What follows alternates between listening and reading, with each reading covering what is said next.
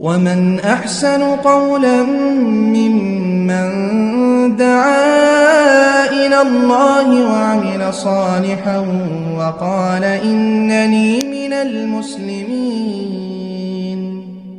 يا أيها الذين آمنوا كتب عليكم الصيام كما كتب على الذين من قبلكم كتب عليكم الصيام كما كتب على الذين من قبلكم لعلكم تتقون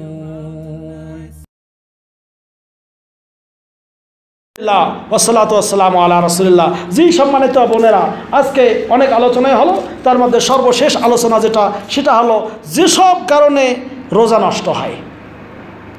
এই কারণটা ভালো করে জানা থাকা দরকার, নারী পুরুষ সবার জন্য। নারী পুরুষ সবার জন্য এই জিনিসটি জেনে রাখা দরকার যে কি কারণে রোজা নষ্ট হয়।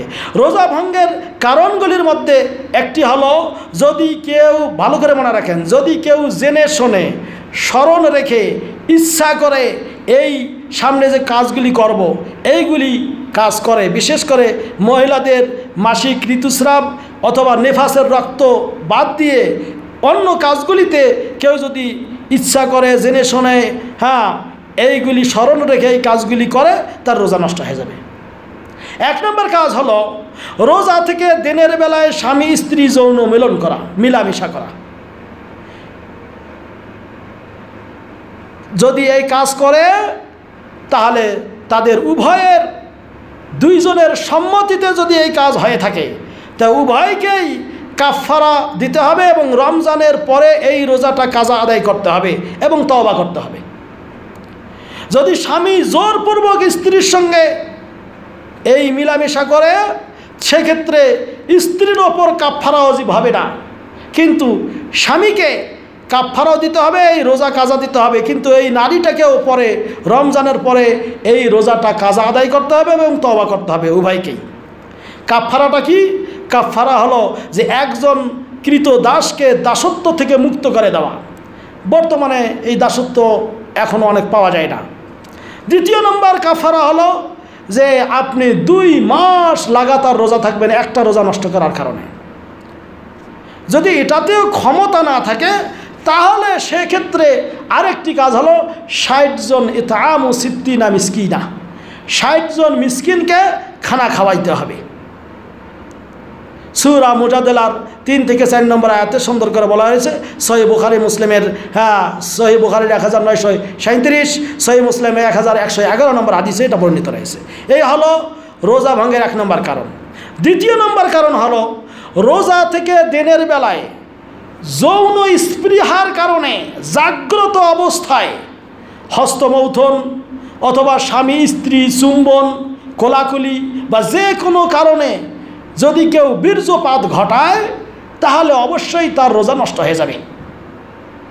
সহিহ বুখারী 1894 নম্বর, সহিহ মুসলিম 1151 নম্বর হাদিসে এটা বর্ণিত রয়েছে। তবে রোজা থেকে দিনের বেলায় যদি কেউ ঘুমিয়ে যায় এবং তাতে যদি তার স্বপ্নদোষের কারণে তার বীর্যপাত হয়, বীর্যস্খলন হয়, তাহলে তার রোজা নষ্ট হবে না। তাড়াতাড়ি ঘুম থেকে উঠেই তাকে গোসল করে নিলেই যথেষ্ট। তিরমিজিতে 719 নম্বর হাদিস, আবু দাউদ 2376 নম্বর হাদিসে এটাও বর্ণিত রয়েছে। তবে আরেকটা জিনিস সেটা হলো যদি স্বামী স্ত্রী চুম্বন কোলাকুলি বা যে কোনো অবস্থায় তার কামরূপকে কেউ সংযত রাখতে পারে, তাতে যদি তার কোনো বীর্যপাত না হয় তাহলে তার রোজা নষ্ট হবে না। কিন্তু যদি তার বীর্যপাত ঘটে যায়, যৌন স্পৃহা বেড়ে যায়, যদিও তারা যৌন কাম না করে তাহলেও তার রোজা নষ্ট হয়ে যাবে। তবে যদি নিজেকে কন্ট্রোল পাওয়ার ঠিক রাখতে পারে স্বামী এবং স্ত্রী উভয়েই, তাহলে চুমু দেওয়া কোলাকুলি করা এটাতে কোনো বাধা নিষেধ নেই, এটা ইসলামে জায়েজ রয়েছে। তবে কন্ট্রোল যদি ঠিক থাকে তাহলে। কিন্তু অনুরোধ করব এইগুলি কাছ থেকে রমজান মাসে দিনের বেলা বিরত থাকাই উচিত, কারণ হতে পারে পদস্খলন ঘটতে পারে, এই জন্য এই সাবধানতা অবলম্বন করতে হবে। 2, 3 নম্বর গেল রোজা থাকা অবস্থায় কেউ যদি ইচ্ছা করে পানাহার করে, আল আকল ওয়া শুরব আমাদান, ইচ্ছা করে খায় এবং পান করে, তার রোজা নষ্ট হয়ে যাবে। এই পানাহার কম হোক আর বেশি হোক, ইচ্ছা করে যদি কেউ দিনের বেলায় রোজা থেকে এটা করে তার রোজা নষ্ট হয়ে যাবে। তবে অনিচ্ছা সত্ত্বেও ভুলবশত পানাহার করলে রোজা নষ্ট হবে না, যেটার আলোচনা পূর্বে করেছি। হ্যাঁ, সহিহ বুখারী 1333 নম্বর হাদিসে এটা দেখতে পারবেন। 4 নম্বর যে সব কারণে রোজা নষ্ট হয় সেটা হলো যেসব জিনিস খাদ্যের কাজ করে তা যদি আপনি গ্রহণ করেন রোজা থেকে, আপনার রোজা নষ্ট হবে। যেমন খাবার, স্যালাইন, রক্তের ইনজেকশন, হ্যাঁ, যেগুলির মাধ্যমে শরীরে শিরা উপশিরায় সতেজ হয়, খাবারের কাজ হয়ে থাকে, এইগুলির কারণে আপনার রোজা নষ্ট হয়ে যাবে যদি ওই খাবার, ইনজেকশন, খাবার, স্যালাইন গ্রহণ করেন। কিন্তু কেউ যদি জ্বর, মাথা ব্যথা, হ্যাঁ, কাশি বা ইত্যাদি অন্য সাধারণ কারণে শরীরের মাংসপেশিতে অর্থাৎ শরীরের গোশতের মধ্যে কিনায় ইনজেকশন গ্রহণ করেন, তাতে আপনার রোজা নষ্ট হবে না। হ্যাঁ, কারণ এইগুলি দিয়ে কোনো খাওয়া দাওয়া ইত্যাদি করা বোঝায় না। 4 নম্বর গেল। 5 নম্বর হলো কেউ যদি আলকাই ও আমাদেন, হ্যাঁ, যে ব্যক্তি ইচ্ছা করে বমি করবে সে ব্যক্তির রোজা নষ্ট হবে। ইচ্ছা করে বমি কীরকম? যদি মনে করেন আপনি সেহরি খেয়েছেন, খুব খারাপ লাগতেছে, এই জন্য করে আপনি কি করলেন, এই মুখের মধ্যে আঙ্গুল দিয়ে বমি করে ফেললেন, আপনার রোজা নষ্ট হয়ে গেল। তবে মনে রাখবেন, এই সেহরি সম্পর্কে আল্লাহ নবী বলেছেন, তাসাহারু ফা ইন্না ফিস সুহুরি বারাকা, তোমরা সেহরি খাও, সেহরিতে আছে কি? বরকত। ওই সময় আল্লাহ দোয়া কবুল করেন, ওই সময় বরকত হয়, এবং বরকতি খাবার এক ঢোক পানি হলেও আপনি কি খেয়ে নেবেন। আচ্ছা, তবে এখানে মনে রাখতে হবে যে অনেক ভর্তি করে পেট ভরে খেয়েছেন, সকালবেলা খুব খারাপ লাগতেছে, আঙ্গুল মুখে দিয়ে বমি করলেন, আপনার রোজা নষ্ট হয়ে যাবে। তবে যদি অনিচ্ছা সত্ত্বেও এমনিতেই বমি হয়ে যায়, আপনার রোজা নষ্ট হবে না। হাদিস দেখুন 2380 নম্বর হাদিস, আবু দাউদ এবং তিরমিজি 719 নম্বর হাদিসে। আরেকটা কারণে মতভেদ রয়েছে যে এটা রোজা নষ্ট হবে কি না, সেটা হলো কি, শিঙ্গা লাগালে, যেই শিঙ্গা লাগিয়ে বদ রক্ত বের করা হয় শরীর থেকে বা দূষিত রক্ত বের করা হয়, তাহলে এই তার রোজা নষ্ট হয়। আফতার আল হাজিম ওয়াল মাহজুম, যে লাগায় যার লাগানো হয় উভয়ের রোজা নষ্ট হয়ে যায়। একটা হাদিস, তবে রাসূলুল্লাহ সাল্লাল্লাহু আলাইহি ওয়াসাল্লাম তিনি নিজেই রোজা থেকে শিঙ্গা লাগিয়েছেন। সহিহ বুখারীর 1338 নম্বর হাদিসে বর্ণিত রয়েছে। তবে জোরালো বক্তব্য যেটা, সেটা হলো শিঙ্গা লাগালে আপনার রোজা নষ্ট হয় না। তবে এই কাজটা জরুরত না হলে দিনের বেলায় করবেন না, এটা রাতেই করাই উচিত। আরেকটা জিনিস, সেটা হলো কি,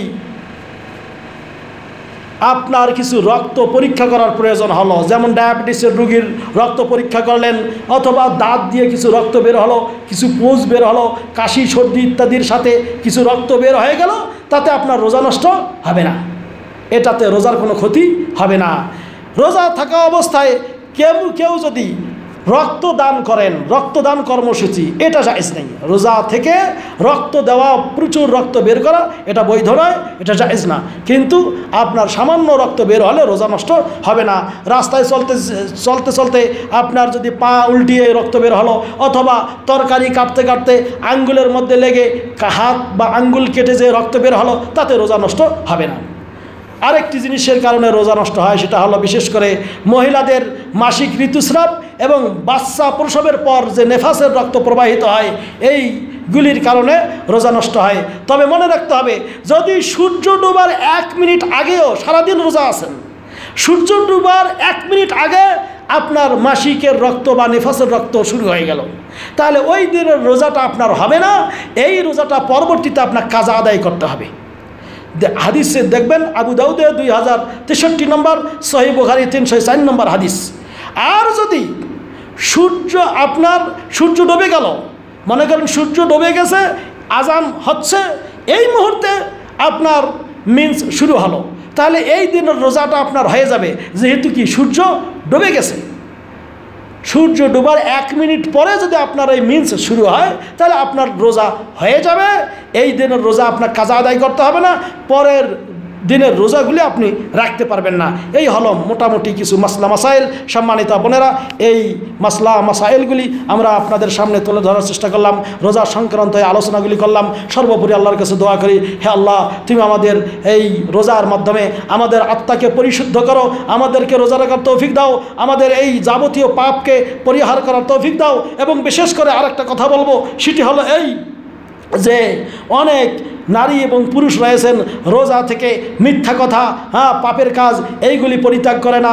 এজন্য সহিহ হাদিসে বর্ণিত রয়েছে, রাসূল সাল্লাল্লাহু আলাইহি ওয়াসাল্লাম বলতেছেন যে ব্যক্তি রোজা থেকে মাল্লাম ইয়াদা قول الزور والعمل به والجهل فليس لله حاجة في أن يدع طعامه وشرابه متفق عليه। যে ব্যক্তি রোজা থেকে মিথ্যা কথা, মিথ্যার উপর আমল করা এবং মিথ্যা কারবার করা এবং মূর্খতা পরিহার করা ছাড়লো না, পরিত্যাগ করলো না, فليس لله حاجة في أن يدع طعامه وشرابه, ওই ব্যক্তির কোনো প্রয়োজন নাই আল্লাহর কাছে যে সে খানা পিনা বাদ দেবে, আল্লাহর কোনো দরকার নেই। অর্থাৎ রোজা থেকে যদি এইগুলি মিথ্যা, গীবত, পরনিন্দার চর্চা, মানে বাজে কথাবার্তা, ঝগড়াঝাঁটি এইগুলি পরিহার করলেন না, তাহলে কিসের রোজা থাকলেন? বিশেষ করে প্রবাসী যারা রয়েছি তারা দেশের মধ্যে টেলিফোন করেন, রমজান মাসের দিনের বেলা আপনি রোজা থেকে টেলিফোন করলেন, আর দুনিয়ার শেকায়েত, মিথ্যা বানাওয়াট, বাটপাড়ি, চগলখুরি, মানে যাবতীয় কথার মধ্যে মত্ত থাকলেন, আপনার রোজাটা তো নষ্ট করে ফেললেন। এটার কোনোই প্রয়োজন নেই। কাজেই এইগুলি থেকে সাবধান হোক। সহিহ বুখারী মুসলিমের এই হাদিসে বর্ণিত রয়েছে 1903, 6057 নম্বর হাদিসে এইগুলি বর্ণিত রয়েছে যে মিথ্যার ওপর আমল করলে আপনার রোজা খাওয়া না খাওয়া সমান হয়ে গেল। আসুন এইগুলি পরিহার করি এবং বাস্তবিক পক্ষে আল্লাহ রব্বুল আলমিনের জন্যই রোজা রেখে আল্লাহ রব্বুল আলমিন নিজ হাতেই এই রোজার প্রতিদান দেবেন। যেমন হাদিসে এসেছে, আস-সাওমুলি ওয়া আনা আজজিবি, আল্লাহ বলেন রোজা বান্দা আমার জন্য রাখে, আমি এর হাতে নিজ হাতে পুরস্কার দেব। আল্লাহর হাত থেকে পুরস্কার নেওয়ার জন্য এই খুশির সময় ইন্দা ফারহাতে ইন্দা ফিতরিহি ওয়া ইন্দা লিকায়ে রব্বি, যখন ইফতার করবেন আপনি খুশি হবেন, আর আল্লাহর সঙ্গে যখন সাক্ষাৎ করবেন তখন আপনি খুশি হবেন। এই খুশির সময়গুলিকে আল্লাহর কাছ থেকে পুরস্কার নেওয়ার জন্য এখন থেকে প্রস্তুত হই, তাকওয়া অর্জন করি, আল্লাহকে ভয় করার চেষ্টা করি সর্বোপরি। এবং আরেকটি জিনিস, যে এই যত প্রকার ফিল্ম, বাজে জিনিস দেখতে এইগুলি অভ্যস্ত না হয়ে আমরা যাতে রোজাটা প্রকৃতপক্ষে রাখতে পারি এই চেষ্টা করতে হবে। এবং ওই ফেসবুক না দেখে আমি রমজান মাসে কোরআন বেশি করে পড়ার চেষ্টা করি। আল্লাহ রাব্বুল আলামিন এই তৌফিক যেন দান করেন, আমিন। ওয়া সাল্লাল্লাহু আলা নবিয়িনা মুহাম্মদ ওয়া আলা আলিহি ওয়া সাহবিহি আজমাইন ওয়া আখির দাওয়ানা আনিল হামদুলিল্লাহি রাব্বিল আলামিন। আজকে পর্যন্ত ইনশাআল্লাহ। এখন আপনাদের প্রশ্নোত্তর পর্ব হবে, যারা প্রশ্ন উত্তর দিতে পারবেন তাদের পুরস্কৃত করা হবে ইনশাআল্লাহ। আসসালামু আলাইকুম ওয়া রাহমাতুল্লাহ।